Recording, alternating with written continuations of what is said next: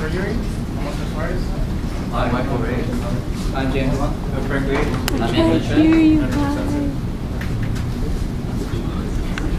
So this is a formal definition of electrosurgery.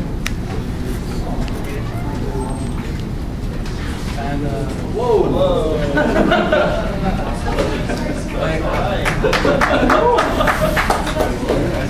To start off, I would be talking about the brief history of surgery, and since civilizations began, humans have used their ingenuity and their talents to employ different surgical treatment, which in most cases ended up being destructive.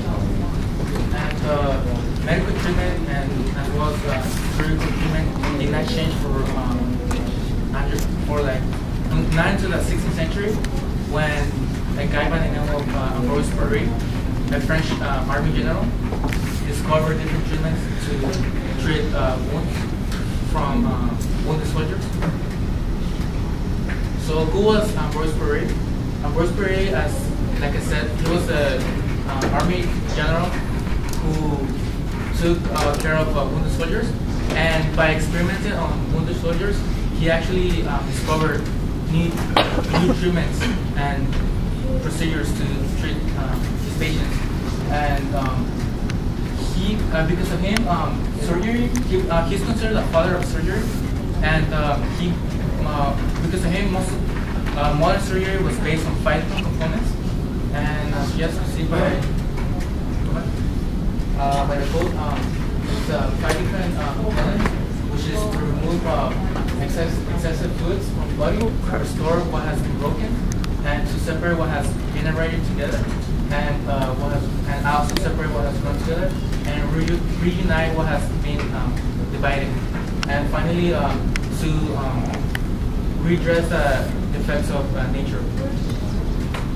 And electrosurgery, in the same fashion as surgery, was discovered by accident. And it was discovered at the beginning of the 20th century by scientists and researchers. And basically what it is, it's a high frequency electrical current that is applied on different tissues to either attach or detach tissue. And although it was discovered in the beginning of the 20th century, devices and different procedures were not used until the late 1970s. And ever since it was discovered in the late 1970s, it has not changed because of the nature of the technology.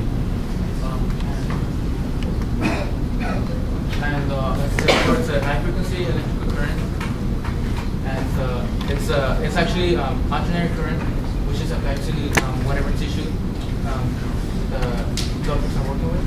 And in most cases, the current comes from a generator with a RF9, which I will be talking about. This is an animation of how it works.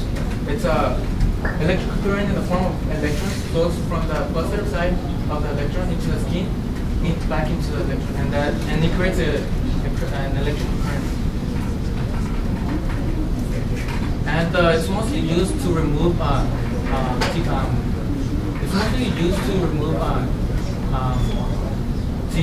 tissue, like I said before, and then to treat cancer. And it's mostly used on the skin, on the external skin. It's common because of its precise incisions, and because of it's not as messy as as general surgery. It's not. There's not that much blood when doctors are working with a patient. And pretty much before electrosurgery, there was the scalpel. It's pretty much a surgical knife used for skin incisions and also for subcutaneous dissections. And it's mainly used because it's precise and has favorable healing profile.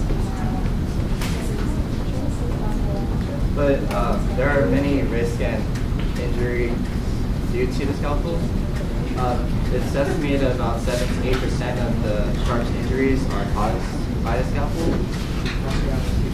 And pretty much one of the reasons why injuries due to scalpels are so bad is because it tends to be deeper and more severe than other injuries caused by other sharks.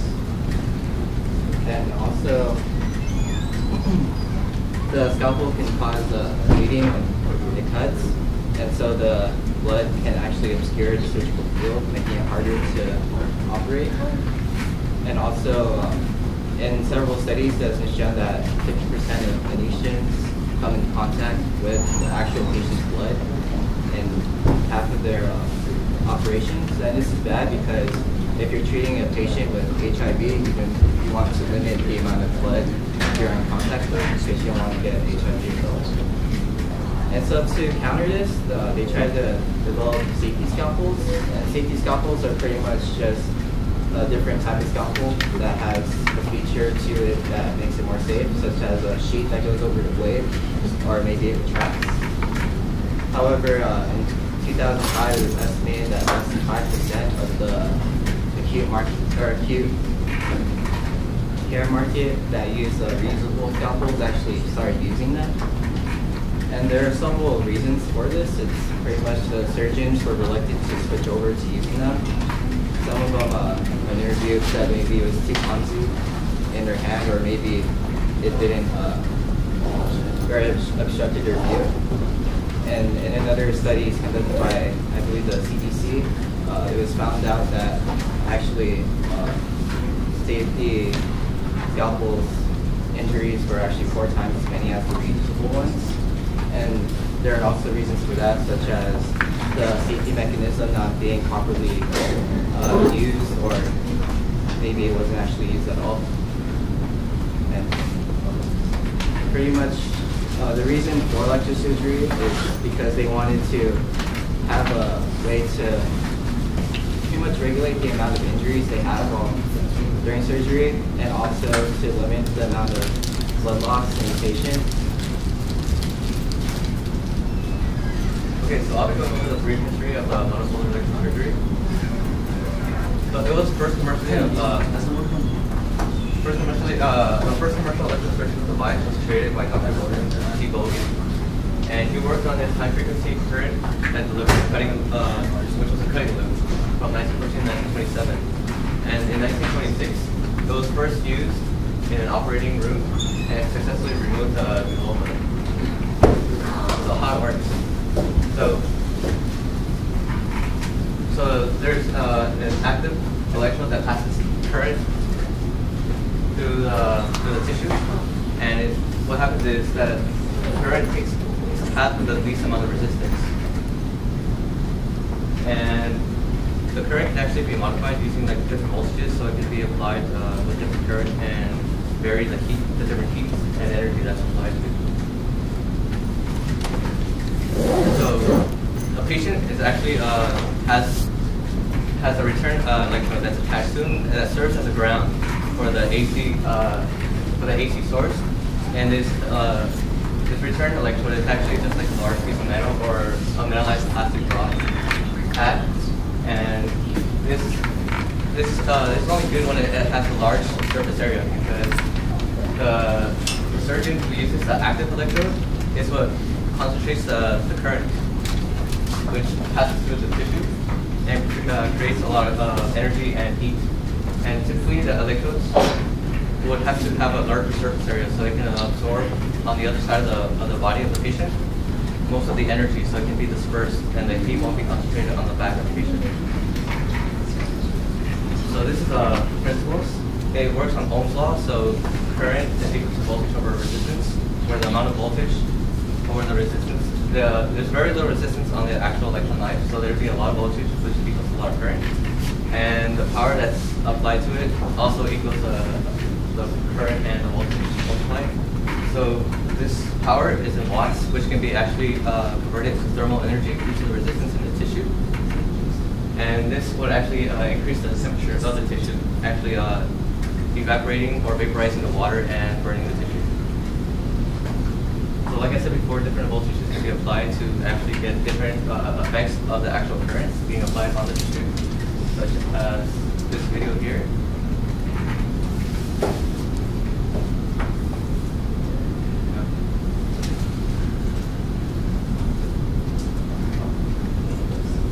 As you can see here, the electron knife actually catches it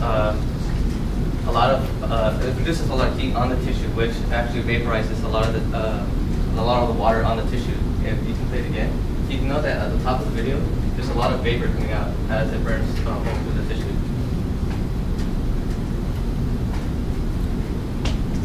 Okay, come on. So different parameters. So there's different types of ways to use the electron knife, which is cutting current. This is physical contact with the actual electron knife and the tissue. This causes the vaporizing of the water, which then causes the vaporization of the water to come in contact with the tissue and create high conductive plasma, which will then cause the current to heat the plasma to a high temperature degree and cut the tissue. There's also fulguration, which is no physical contact with the electron knife and the tissue. So there's a small gap, and what happens is in that air gap, the air gap is actually ionized, which causes an electric arc discharge. And burning of the tissue is actually superficial, and the skin charge is actually produced on a wider area. As you can see here, this is where there's no contact with the tissue and the electron knife. It just ionizes the area in between and scatters most of the burning on the larger surface than skin physical contact. So some of the issues under the E-knife would be that before they didn't apply a ground to the actual system. What happened was when the person was going under surgery, they would just use what's known as earth ground. And so the patient would be going under the active electrode, and it would pass through the tissue and back to the ground where they were placed under. And this was supposed to be ideally the shortest path, the smallest resistance path, but this wasn't always the case, because when they had ECG beads placed on them, that would cause a different route for the current to pass through and cause more current on the actual pads to come out of the body and go into the ECG computer. So this would cause what's known as sight burns, as you can see there. Alright, so bipolar electrosurgery.